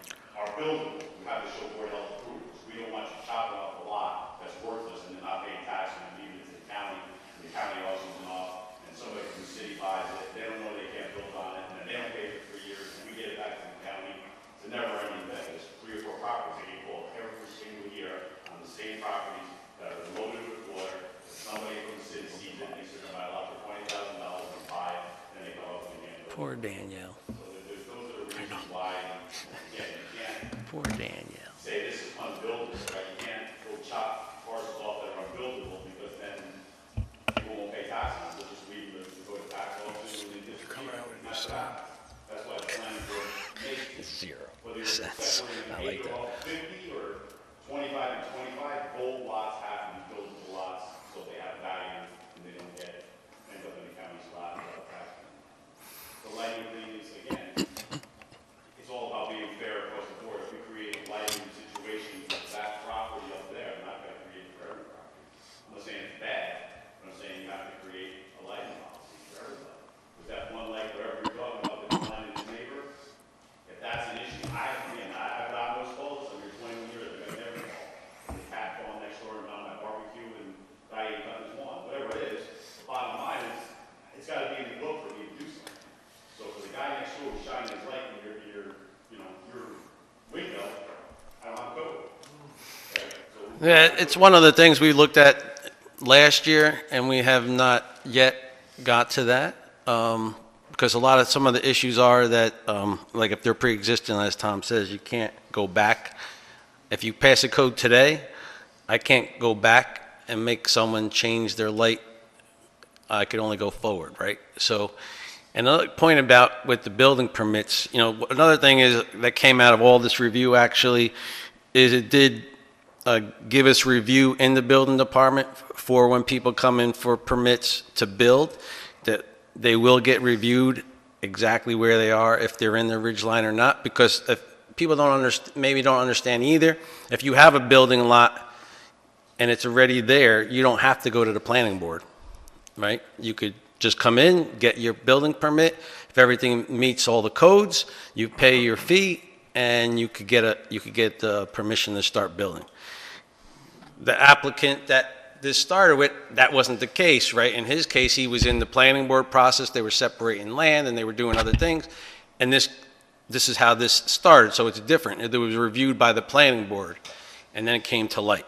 So there are two different scenarios that this happened. But now, every time someone comes in for a building permit, they're going to be required to get the SBL. If they're in the ridge line, there's going to be much more stricter requirements in their application than it is for someone that's just building on a normal lot, as far as getting those topos and those maps and all those things that have to go, so we know the exact elevation of that house and the property. So that's another thing that came out of this that I think was pretty good. So. Yeah, if I could ask a question. As far as I understand it, it's split parcel of land, subdivided piece of land. You have to prove it's buildable. So if any, you see this affecting that process to subdivide. Let's say Mr. Zambito wants to split up his 13 acres. How does that affect?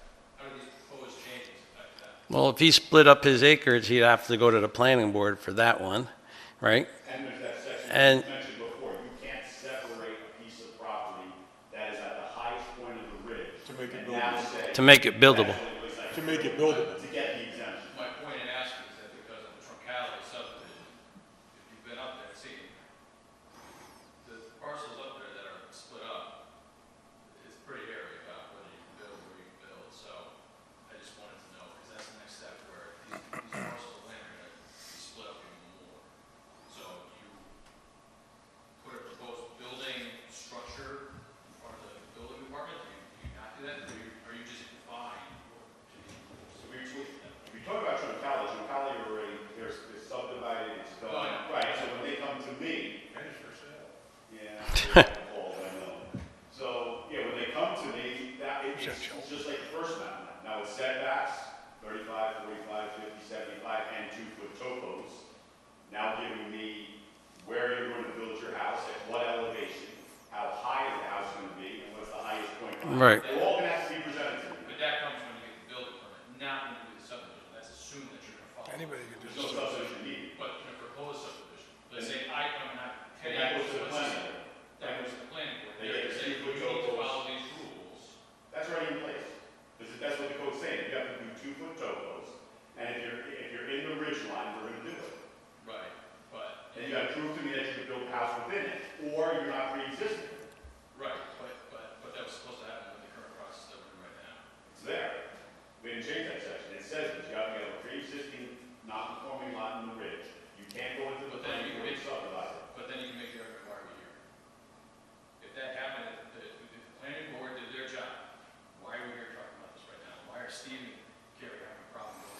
Because he couldn't get a building permit. Because he came in to get his building permit and they said, no, you don't meet the code. So it worked. It did work. How did we get this far? They split the property, but they couldn't build in the spot they wanted. They could build somewhere else on that property, right? But that's why when you come into the code, Engineer was used to give them the exemption that you can't build nowhere else. you come in to get your building permit, you can't do it. I cut this parcel out. Planning board said you got 15 acres, or whatever you got. How many acres you got, that's fine. You're not coming in and being selective to a 2-acre parcel at the highest point. They didn't do that. That would have been illegal for them to do. Exists in the code, still in the code, haven't touched it in the code. So that's what it is. There's an exemption that could always be asked for on a pre-existing, on that lot, on a pre-existing lot. You could ask for the exemption and if the engineer agrees. And it's, again, not saying at 100% certainty that he won't meet that. I mean, his application came to me, I had to reject it based on not having the engineer report. Went to the engineer, he rejected with a request of proof, right? Request of proof that that's the only spot you can build. That's between him and the engineer now. If he goes back to the engineer and proves to the engineer that this is the only place I can build on this, and the engineer writes me the letter, he gets the building. That's what it comes down to. The engineer has to. Those are the built-in exemptions that are in the code, right? If that's the only spot you could build on your lot, even if it was 18 acres, right? If it's 18 acres and that happens to be the only spot because the slope everywhere else is no good, But the planning board should not allow subdivision where you cannot build. So these guidelines should drive that. That's the point I'm trying to make. And it did. That was what I'm- It did, okay. I'm not going to say more than that, but yeah, it did. I was curious about the subdivision, it's for scale down on Mount Zion. It had been undeveloped for so long. From Calais. Yes. I hate to call it that because Well, that's being the road. yeah. It's being the road. I'm not calling it a true house subdivision, I'm calling it from Calais Drive, because that is a proposed town road. Okay. So you got a proposed town road with X amount of houses, and then you got a private road with about 50 houses. But if that lot has been undeveloped for 15 or 20 years, don't they have to come back in front of the planning board? No, they're already subdivided, has its own SBL, they have to go back in front of the Board of Health. Ulster County has to reapprove the lots, so they have to be redone. But at the time when you do a subdivision and they get Board of Health approval, they become buildable lots, and basically you just pay tax on those lots. Would I pay tax on 30 lots at $3,000 a year? I wouldn't. I would put it all back together and pay my one tax bill, but Have they been paying they that? just pay. They've been paying a buildable lot? That's correct. They pay for a buildable lot. Wow. That's how the subdivision went through 50 years ago, that's how it is today. They're all, right now, I won't say buildable lots, because I don't have Board of Health in front of me, but they were pre-approved as buildable lots, so they're buildable. But until they go back out and go to the Ulster County Board of Health, redo their test holes, get their letters to construct, that's when it comes to it. But be assured that basically they can't get the first building permit until they either build the road or bond the road. That has to start. They can't even get one building permit, but we get a bond or the roads are built. And that includes the driveway road, which I was in. It was ridiculous that they put 15 houses on a driveway road. But that was. okay. Okay, does the board have any other questions, concerns about this? No, nope, very good. Dave, I'm afraid. No, that was a good discussion. No, that's what this meeting is for. This meeting is for us to, let it out there. And I do, we don't typically have the public even talk during this time, but I want that feedback. I think it's good feedback. I think we have a structure here. We'll go through it a little more through emails, but I think, like I said, like I kept saying, both sides, we're not getting 100% of what we want, but it's somewhere in the middle, and I think that's where we're at this point. So, and I did want to point out, like I said in the beginning, there were a lot of, and there still are a lot of obstacles to build in the ridge, right? It's not a very easy process to build in the ridge, just from the standpoint of the slopes and the cost to do that. So, and I'm going to move on from that then. All right?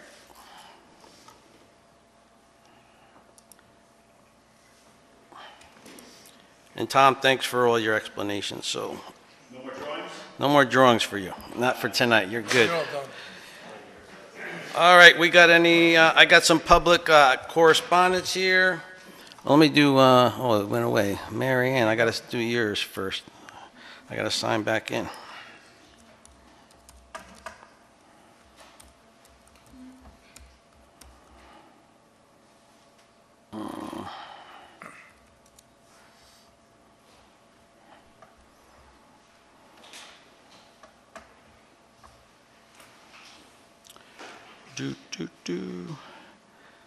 Where are you, Mary Ann?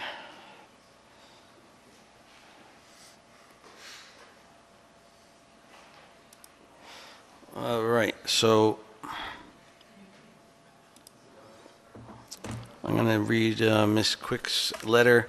I didn't print it out, so I have it on my email. Dear Supervisor Corcoran, our house is going back on the market for sale by early April. Therefore, it is imperative that we know that the plans for the repair of the collapse of the Old Indian Trail. I'm sure you understand that the prospective buyers are hesitant to look seriously at our home without some kind of an idea as to what this town has planned to repair the Old Indian Trail. Does Old Indian Trail go north or south from our home? The south end of Old Indian Trail is worse than ever. It is disgusting. No more to be said. The path on the north end that started this whole mess is about to collapse. The condition is getting worse each day, including the tree I previously wrote to you about a few weeks ago.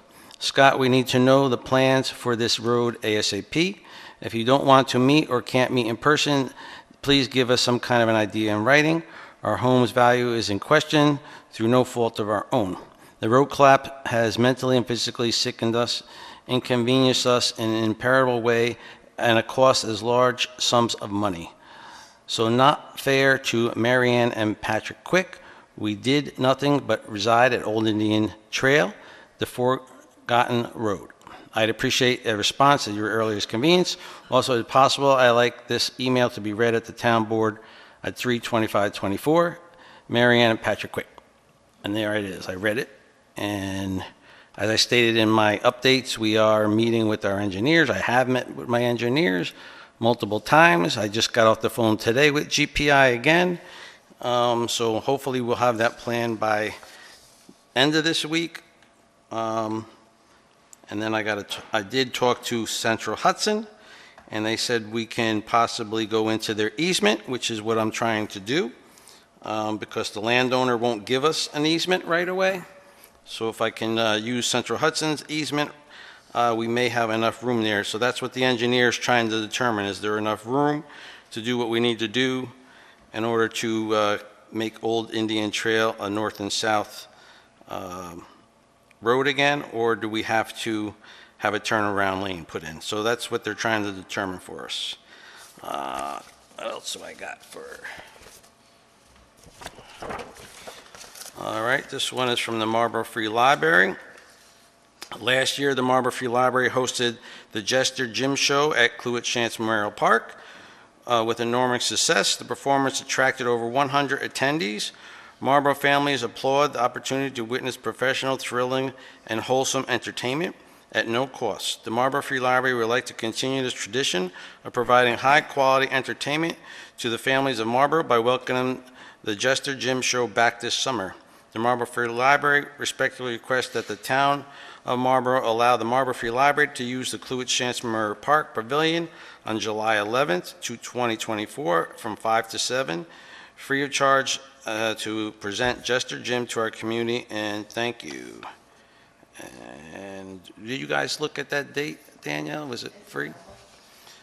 So is everybody okay with the Marlborough Free Library using the park pavilion on July 11th from 5 to 7? I make the motion. We give them the park that day. Need a second? All in favor? Aye. Aye. You'll call them tomorrow? Thank you. This one is from Highway Superintendent John Alonji, Supervisor Corcoran, town board members. Joseph Turska has been an MEO for over a year in the Highway Department. He has proven to be qualified to run our heavy equipment and in his responsible and respectful manner, and is dedicated employee. At this point, I would like to promote him to HMEO at the hourly rate of $26.26, starting on March 23rd, 2024.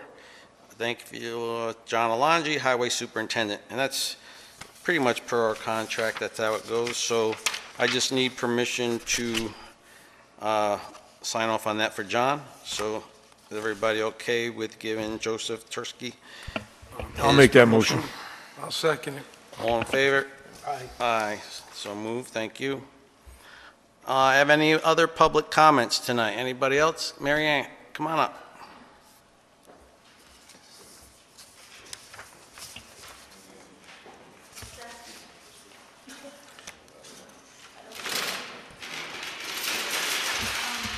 First of all, Turn that around for you.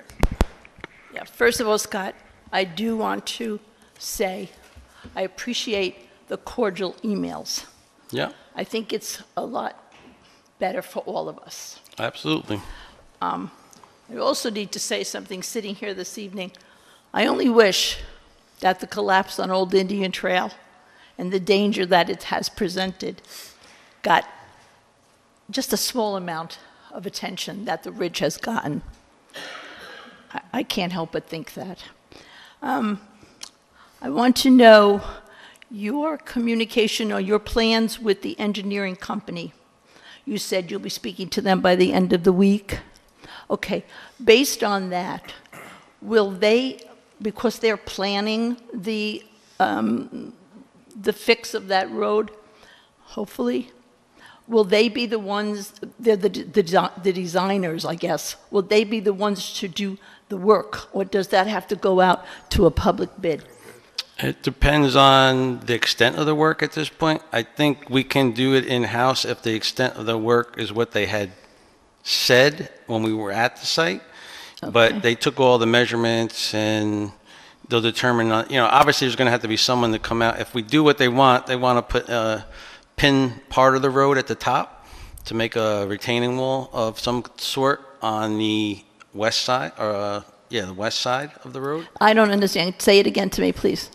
So if they do what they're thinking of doing is if we can pin into the rock, and that's a big if because it's a lot of loose rock. Yeah. If we could pin onto the rock on the west end, right on the edge of that road, Yeah. and put a barrier of some kind on that side, and then if we could go over 7 feet into Central Hudson's easement, because Okay. it's their easement up to the poles, is there enough room to do that? So we could do that work, but obviously we'd have to bid out the drilling of the holes and stuff and that nature. Okay. Now And again, it has to be determined if we have enough room. That's the biggest thing. Yeah. I was under the impression that Central Hudson had a 12-foot easement. Yeah, they have a certain amount of easement, but we can't go past their pole line. So they have their poles, and then they have some easements. and Okay. we can't go past their pole. Okay. We can't do anything that's going to compromise the pole. So Let's say the pole is 5 feet in the ground, their Yeah. spec is we can That's only another get issue. so close to the pole before it compromises the pole itself, Yeah. which could fall in a windstorm or Right. whatever. We So gotta have to stay follow certain that. distance So that's what from we're it. doing right now. So put it in layman's terms, where your washout is, they want to pin that, put up like a mafia block retaining wall to make it safe, and then pull your roadway over I understand. as far as we can. To the west, as Legally. far as you can. So it's not that we haven't been meeting, and it hasn't been that we haven't given it a lot of concern. We've had a lot of meetings, trust It's me. the way things in this world go. You hire an engineering firm and they drag your feet. And Scott's on the phone every other day. We need this done, we need this done. And they got 60 other clients that they're worrying about also. It's just the way things are. We know you're frustrated and we feel for you, but we're trying our best. Believe me, if it was 30 years ago, I would have gotten my machine myself I and know. widened the road, and it would have I been done by understand. now. But we can't do that anymore. There's liability issues that we have to be concerned about. I'm completely aware And of that- that. and that- Thank you for discussing that with me. I wish that we had had this for the past year, but we haven't. There'd been such a shutdown of communication. I was forced to get a lawyer, spend a lot of money for no reason. Okay? I wish we had had this open line of communication. I tried with Scott. We got nowhere, but that's water under the bridge. I want to get this road fixed. I want to get it fixed for myself because I still live there and for those other people that come up and down that road because that's the river. We do too, because we You're have... talking about the ridge line. Yeah, What but about the river? We also have town employees that plow that road, so we're anxious to get it done also. I because know it. If we got to come in from one direction and turn around, it's going to be a nightmare. You can't do it. And well, you can, but it's not going to be fun. Yeah, but what about, one moment, what about my home? The people that come, the problems that I've had getting deliveries, especially Right. oil. I had to have my septic cleaned out, and it cost me $200 more because they had to spend an extra hour. Those trucks have to come up. It's not fair. It's not right. It's dangerous for them to have to back down Yeah. to make a U-turn and go back out south. Well, That's crazy. We all got an education on the board of what a road by use. What Oh, the yes. definition is. We had no idea. You know, as long as I'm- I've been in this town, I always thought that old Indian trail, and I realized it's called trail because that's what it was. Yeah, the And half of it- the forgotten half of it road. is still a trail, but we got educated, and we didn't realize. You know, we just thought, okay, we're going to go and fix it, and it wasn't that simple. I understand. Unfortunately. I know all about it. Thank I you. feel your It's been- pain, it's- and we're trying. Thank you for your conversation. I appreciate it. It has been almost a year, and realize it's that. time. So, all right, Scott, let me understand. So you're going to meet with the engineers the end of the week, and hopefully Hopefully the end of we'll the have- Okay. And I'm not hope- guaranteeing it. I'm just telling you, I just got off the phone with him today. He said the gentleman that's working on it should hopefully have something back to me by the end of the week. Okay, It so- doesn't mean it's going to be. All right, but so should be. assuming you get it at the end of the week, the following week, can we please sit down and have a meeting at that time so that it's explained to me and Pat? Once I have, like I told you in the emails, once I have everything in place and I know specifically what I'm doing, then I'll sit down with you and explain to you what we're going to try to do. All right. I don't want to give you something and then I hear something from someone else I can't do it.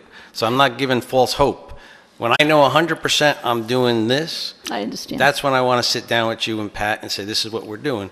Because I could sit down with you and I'm going to tell you something, and then 3 days later get a call from someone, and they tell I me, know. no, that can't happen. I understand the So when I theory. know I'm going to get a shovel in the ground and we're going to do something, Yeah. that's when I want to make and, sure. And hopefully, it's to the north. We can get enough. Well, we're hoping too, like Dave said. That's what I We want. don't want to, you know, it's hard not to plow. It's hard to do the way it is with plowing and maintaining the road. So, Yeah, and it's not fair to that I home. mean, we Our do home- have room to make a turnaround at the bottom, to be honest with you. We But do. isn't that the neighbor's property? Not the one section, that's our property. We actually own a little piece of property right where they turn around there. Oh, okay. That's Okay, why you because he uses it as his own. Yeah, where his boat Yeah, is we the noticed town that boat. property. We noticed Don't it. go there with that house. The boat is the town property, so it's odd. We have like a little section right there, and that's why we're able to turn around there, because we actually own that little piece. So, you know, Yeah. if that happens to be, no matter what, he's got to move that boat. I mean, Well, we've asked him a few times. he has to move the boat, Yeah, he's not cooperative. but that's the alternative, is in that section, you would have to probably All right. put a turnaround or a hammerhead, as they call it. Yeah. Which we don't want to do, because again, it's tougher for us to maintain when we do that. Yeah. And so- it's not right for our home. Yep. We can't have people backing up. We just can't do it. And we've been doing that three-point turn for 1 year now.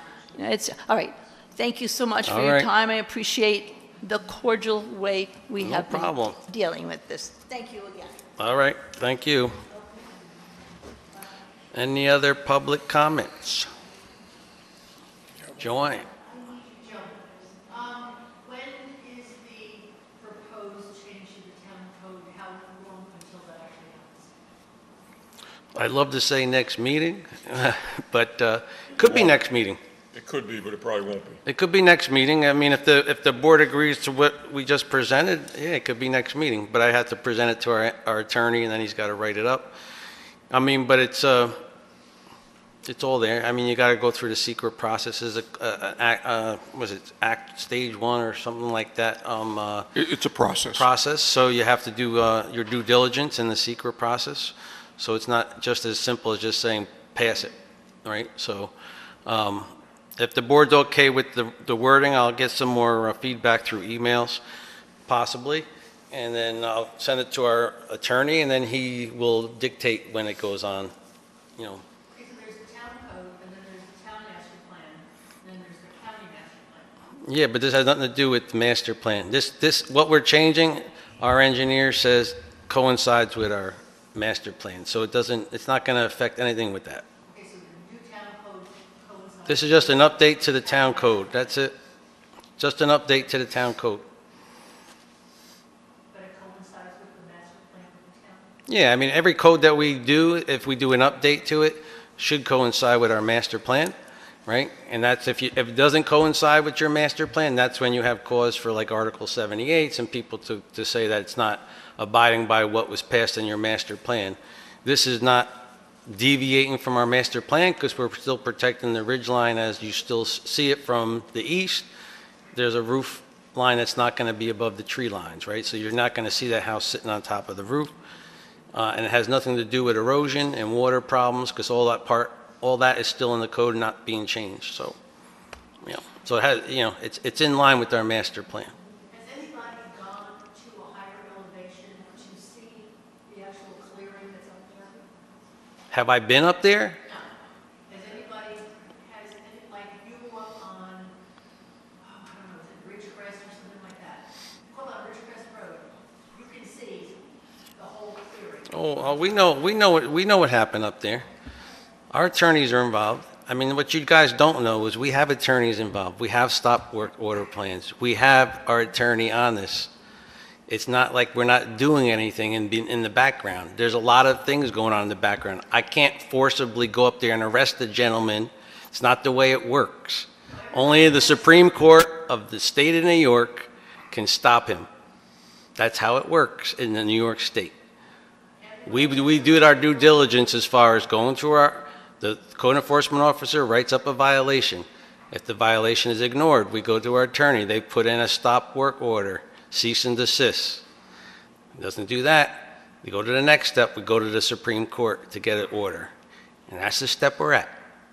So just so you know, this costs the taxpayers lots of money, but we do it because we want people to abide by our codes. So just so you know, when Dave says that people are saying we're doing something for one individual, no, we're not. We are actually suing that individual. You are. Okay? Just so you know that.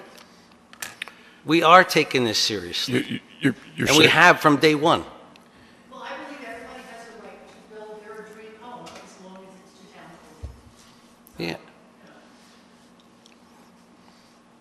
We know what he did up there. I have aerial views. I have drone pictures. I got everything. I get them all. Trust me. I get emails. I know what's going on. Yes?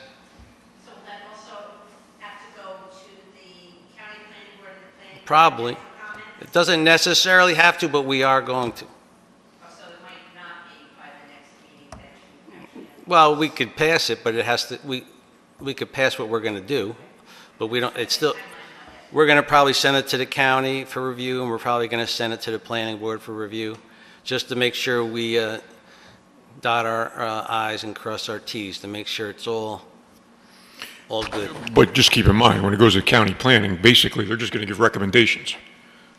Recommendation is a recommendation. You don't have to do it. Everybody gives a recommendation. You know. But that's fine. We're going to do the 30-day wait after that. So, but we got to introduce it back, right? We got to introduce the change. So, Can I just make one other comment? I know that everything is in the context of this one application, but the master plan also is very intent on protecting the farmland with drainage and the microclimate. So we're all thinking that it's only aesthetics, but it's not only aesthetics. And if well, according to the engineer, it is. He wrote it. well, that's All the not- rest of the that's not codes, what our master plan. all the rest of the codes pertain to drainage. This is sure 100% visual. That's why it says looking from the east to our ridge, because that's what it's talking about, the visual of the east, visual of our ridge. I understand that, and I do understand, as you and I have also discussed, that all of Code 151 is very explicit in and of itself before we did this. So, but I just want to make the public aware that it's not only aesthetics that is in the entire master plan. No, the master plan is a lot more than that, but I'm saying specifically to this code, This section that we're looking at amending is more or less, it's basically for visual aspect. Again, all the hard line stuff for drainage and roads and engineer checkoffs was never even looked at being changed. That was always in there. I think the bigger fear is that not with one parcel, but if the code is changed and interpreted that other buyers, for example, people on Troncalli Road, if they think that they can build up there, and that creates even more drainage problems, which Mrs. Santini herself complained about, that still exists in her. I don't understand what you're saying. The people on Troncalli can build exactly where they're at. They're all subdivided already. That's done, I understand that. So what else? I don't know I don't know why you're bringing up that subdivision. It's already subdivided. Well, because They could already build exactly where they're at. go a little bit higher. Yeah. And it's going to be more rural. Again, what I just said about 300 times throughout this process. Everybody's not going to be happy, right? I told you in the beginning, we believe in personal property rights, but we also believe in codes and laws that protect other people's property rights, right? So having said that, we're giving people the option to go up 15 more feet, basically, on a 2-story house than they currently can. Basically what it comes down to. That is not a significant change to the code that causes any significant adverse effects to the master plan at all. None. Okay?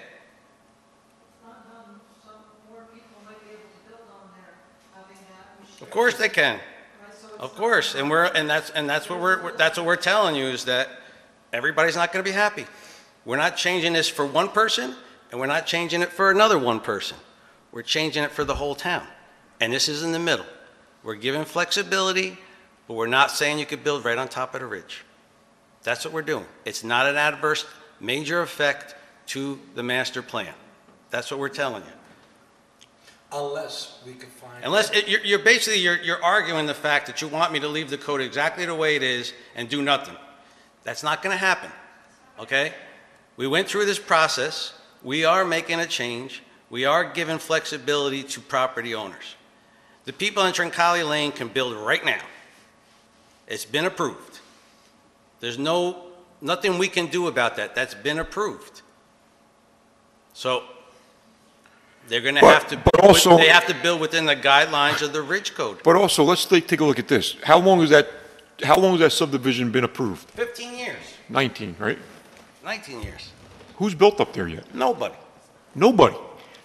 I love the mountains, but I got to tell you, I went up to Santini's property. I had to put my truck in 4-wheel drive to get up there. I can't see. Exactly. I mean, I understand we just don't want to go off of, well, who the hell is going to build up there?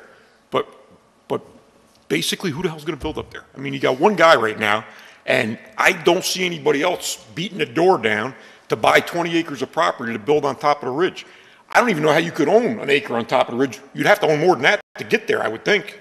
I don't know. There's very few lots, if you break it down, and how this code should have probably been done originally. Right. Each individual Correct. lot in that should have been specifically spelled out within the code. And that's what the engineer originally said they could have done, but they didn't do. They picked this 750-foot mark, and that's what they went off of, and anything above that is in the ridge line. That's how it was done. But having said that, we're not making a significant change to the code. We're actually improving it because we're giving some definitions to the code. We're giving some guidelines into the code as far as lighting and color and texture and structure. So it actually gives a little more guidance to the applicants and to the planning board if they come in front of the planning board. We also fix in our application for the building department. So again, I think what Dave said, a lot of this got a little maybe too extreme for some people, and then on the other side, maybe not. But again, we're governing for the whole town, not just one side or the other. And we don't believe this is a significant change. I asked our engineer, Pat Hines, and he said absolutely not. This is not a significant change to the code at all. So again, we'll figure the rest of it out, and then we'll present it, and then we'll go from there. So. Any other comments? I just have one. So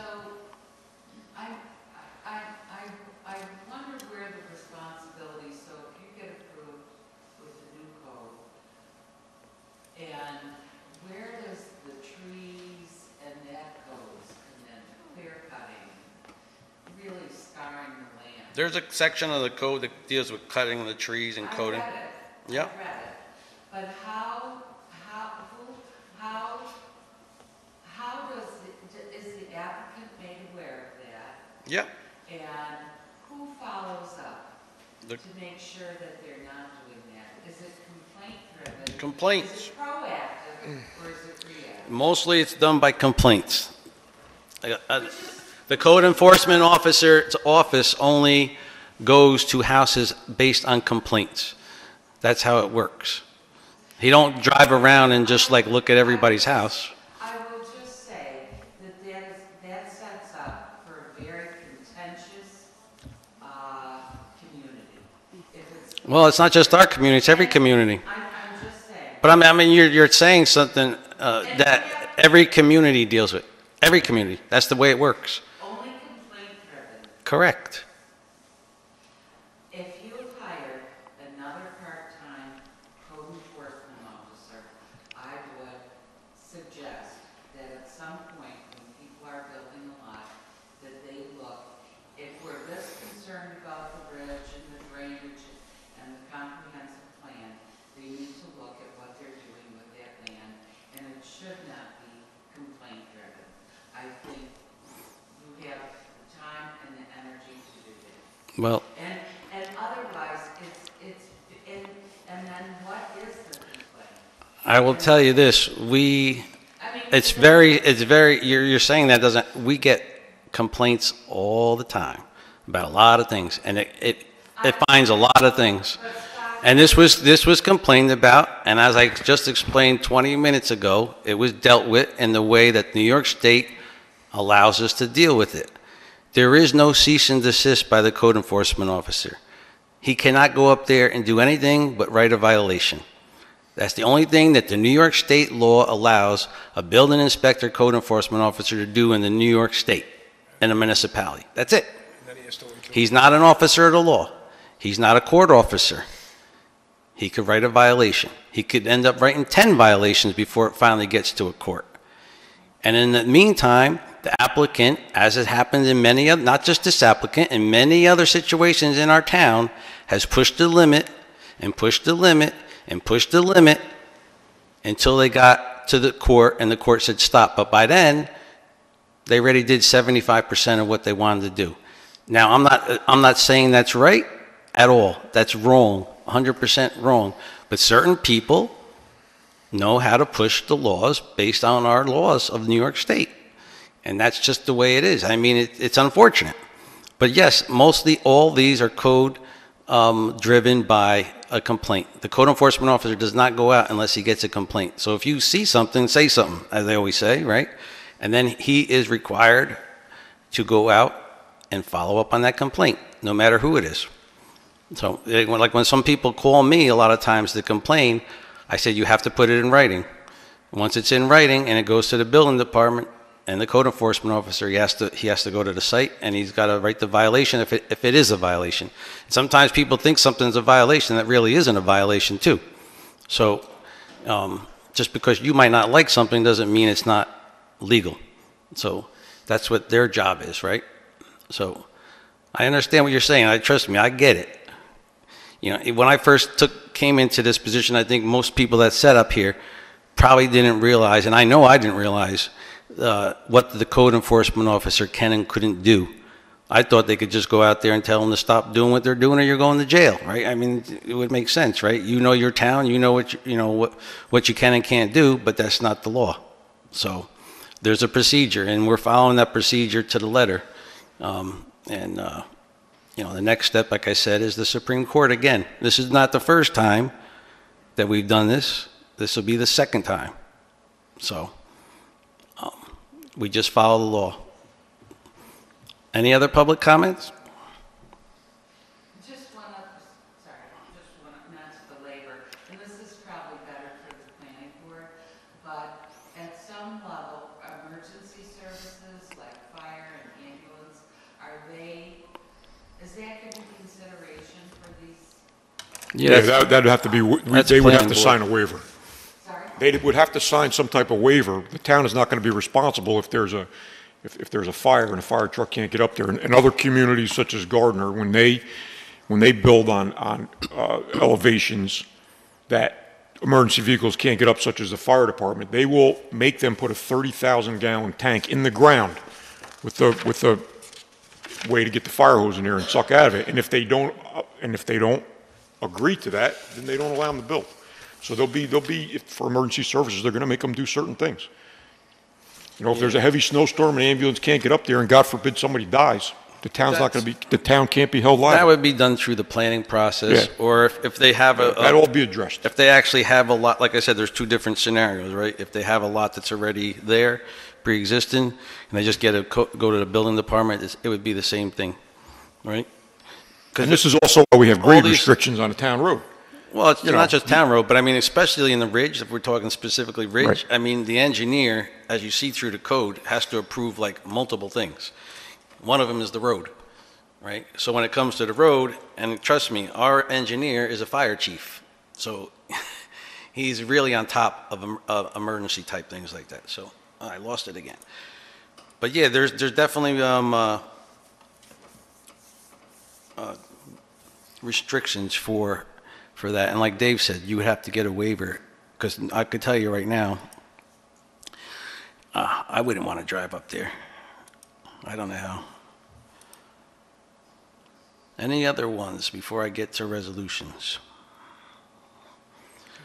All right, I'm going to get to resolutions once I connect.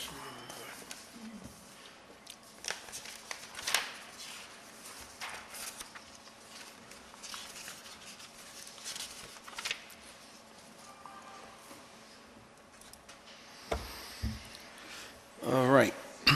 Resolution 38, to hold a public hearing on the establishment of the Vineyard Hills Subdivision Drainage District. Supervisor Corcoran proposes the following: order by the town board for a hearing on the establishment of the Vineyard Hills Subdivision Drainage District, whereas a petition for the establishment of the Vineyard Hills Subdivision Drainage District was filed with the town board of the town of Marlborough, Ulster County, New York. Whereas the proposed extension area is identified as tax parcel number 108.03-3-4.66, 108.003-3-4.67, 108.003-3-4.68, 108.003-3-4.69, 108.003-3-4.12, 108.003-3-4.13, and 14 on the tax map of the town of Marlborough as shown on boundaries and included in the real property identification of Schedule A, annexed hereto and made part hereof. And whereas the proposed drainage improvement consistent of items specified in the map plan and report prepared by Miracle Northern Travel, Marshall Engineering and Land Surveying, PC, on January 30th, 2024, on a file with the town clerk, the map plan and report. And whereas the drainage improvement shall be made by the owner as developed of the project, and whereas the maximum capital amount proposed to be extended for the drainage improvement is $0.00, since the cost of the improvement shall be borne by the developer, and said capital improvements are proposed to be dedicated to the proposed drainage district. And whereas set forth within the map plan and report, this estimated amount anticipated to be expended annually by the proposed drainage district for the operation and maintenance of the facility is $1,750 per year, and the annual benefit assessment cost of the typical property, which will be a one-family home, shall initially approximately be $250 per year based on the annual budget spread over 7 benefit units. And ordered, this board will hold a public hearing to consider the adoption of the petition and relevant matters on April 8th, 2024 at 7 p.m. at the Town Hall facility at 21 Milton Turnpike, Milton, New York, in the town of Marlborough, County, Ulster, New York. All persons interested in this matter shall be heard in this matter. Ordered that the town clerk of the town of Marlborough is hereby authorized and directed to publish a certified copy of this order in the official paper. The first publication thereafter be not less than 10 nor more than 20 days before the day set for the hearing, and to post a copy of the same on the sign board of the town of Marlborough in the same time and manner and required by Town Code Section 193. The foregone resolution was voted upon with all council members voting as follows. Supervisor Corcoran, Yes. Councilman Maloney, Yes. Councilman Cowkey, Yes. Councilman Zambito, Yes. Thank you. And this was the Schedule A, which is attached, and it will be posted. It's just all the different distances from the road, the lengths.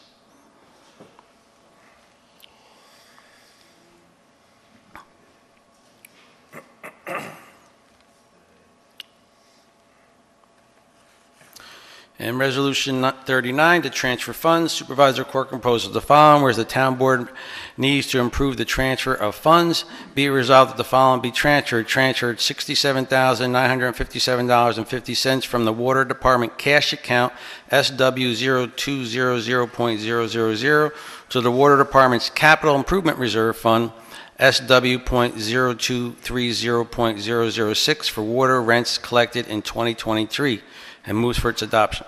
Councilman Maloney, Yes. Councilman Cowkey, Yes. Councilman Zambito, Yes. Supervisor Corcoran. Yes. Thank you. Eddie, it's all you. First of all, I'd like to wish everybody a happy Easter. Yes, And yes, thank you. let's adjourn the meeting so we can get on to chasing Easter eggs. 9:06. I Need a that second. motion. All in favor? Aye. Aye. So moved. Thank you, everybody.